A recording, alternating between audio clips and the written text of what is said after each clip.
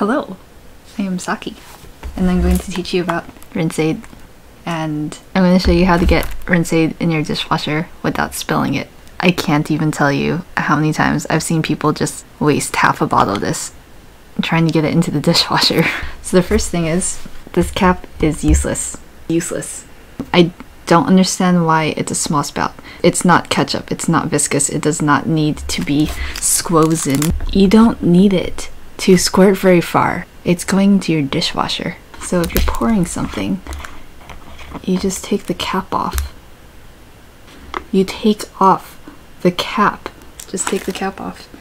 That's easy. So you take the cap off.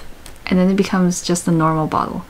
Everyone knows how to pour like a drink from a bottle into a cup.